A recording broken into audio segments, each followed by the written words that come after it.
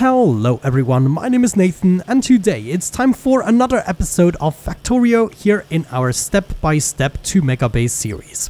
The previous episode we left off with our initial setup, getting access to power, mining up all the relevant ores and starting to autocraft things we're gonna need plenty of, while doing some initial research on the side. Today it's time to take this smelting setup to the next step so we can smoothly sail through the early game. In order to do that, I want to craft myself a whole bunch more mining drills. I'm gonna go with about 8 miners for the iron initially, and maybe 4 to 6 for the copper. And then I just want to lead this all the way over with belts. Power these drills up, the ore is now just gonna accumulate on the belt. Setting up 4 drills for the copper right there. And I'm just gonna drag a blueprint over to know which trees I have to remove. Go away.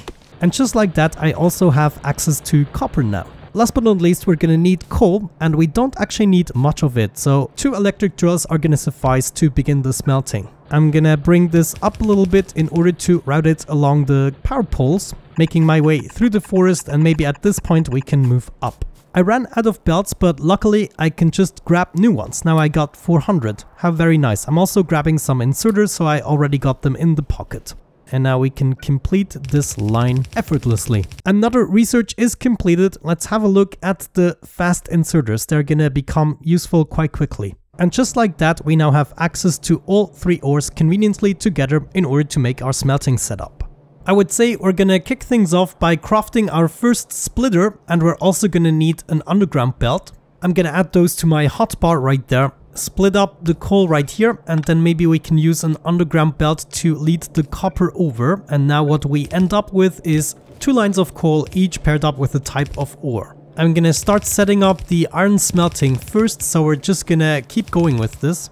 Now it's time to grab a bunch of furnaces, and it looks like we are out of stone. I should be able to collect that in my stone chest, and yes indeed. Come on guy, we need more furnaces, thank you very much. I'm gonna start smelting approximately here in pairs. So we'll have 2 furnaces, then 1 space in between, another 2. For now I'm gonna do 8 on either side, but we're gonna expand on this pretty soon. Each of my furnaces will receive a inserter, on this side for the iron, on the other side it will grab the coal. And then of course we should build a whole bunch of long-handed inserters to do the missing material. So right here I want to see long-handed inserters, and this way we cover both of the lines. As for the power, we just set up a power pole in between the furnaces, so they can still reach this inserter that we're gonna use to grab the smelted materials. All of this is gonna end up on belts on either side, and somewhere on the top here they're gonna join together and they will combine on a single belt. So all we have to do to make this functioning is hook it up to power,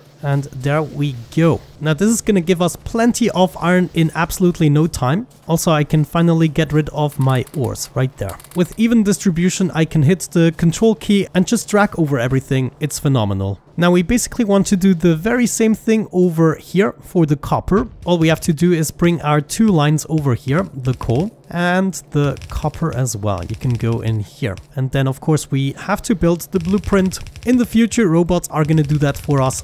We'll get to that soon enough. For now I'm just glad I didn't have to craft all of these inserters and belts myself. Now one thing I totally forgot about in the first episode was to build a radar. We should totally do that as soon as possible, and I'm just gonna plop it down right there. This is gonna slowly but surely reveal more terrain, and we can actually kind of see what's going on with our pollution. We can also go for a new research. It is probably about time that we dive a little bit into military, improve on our weapons and get access to turrets. I'm gonna join these 2 materials together like so, and now we have 1 line of copper and 1 line of iron ready for crafting. We will need plenty more furnaces, so it is probably desirable to push this a little bit towards the north. So now that we have our structure, we can just copy and paste it over with Ctrl C and Ctrl V. And I'm gonna try to add 3 more of these modules. Yeah, I think that's gonna turn out nicely. And this will give us a total of 40 smelters. I feel like 48 is the number we should go for, but it would definitely suffice for now.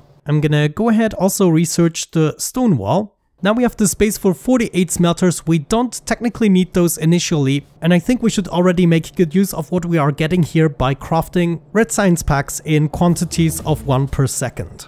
Next up, it's time to upgrade our weapon shooting speed, and I'm also gonna go for physical projectile damage afterwards. And just like that, I've expanded the entirety of the iron structure. I'm also going to do that for the copper in due time though. First, we have to fix our power. Slowly but surely, we are getting to the limits there. And with one gap in between, I want to add 2 more boilers. And of course, also 4 more steam turbines, doubling our power output. And they're going to take care of the rest. Oh, and of course, don't forget about the pipe there. Wonderful, back to not worrying about power anymore. At least for 5 minutes. It is now time to brighten up the place. And then our first real smelting setup is completed. I believe what I might be doing in the future is split both of these lines up. For now, I'm gonna lead them back.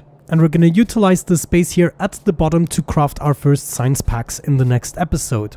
Something I would like to add to my crafting list here is ammo. It just requires iron plates, and this is possibly best done with a fast inserter. So we'll add that right here. The ammo can be pulled out with a normal inserter, just a little bit of electricity, and there we go. It is just so much faster, and it is indeed necessary in order to keep up.